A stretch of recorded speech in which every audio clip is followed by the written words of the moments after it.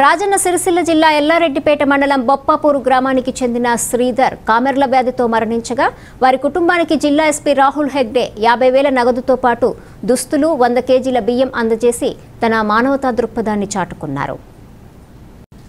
ఎల్లారెడ్డిపేట మండలం బొప్పాపూరు గ్రామానికి చెందిన శ్రీధర్ కామెర్ల వ్యాధితో ఇటీవల మరణించగా శ్రీధర్ భార్య జ్యోతి 18 నెలల కవల పిల్లలు పెద్ద దిక్కును కోల్పోవడంతో విషయం తెలుసుకున్న జిల్లా ఎస్పీ రావే మానవతా దృక్పథంతో వారి కుటుంబానికి 100 కేజీల బియ్యం, దుస్తులు, 50,000 నగదును ఆర్థిక సహాయంగా అందజేశారు.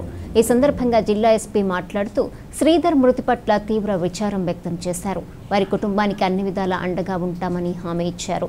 ఈ కార్యక్రమంలో DSP Chandrasekhar, CI Bansilal, SI Venkatakrishna, police సిబ్బంది పాల్గొన్నారు.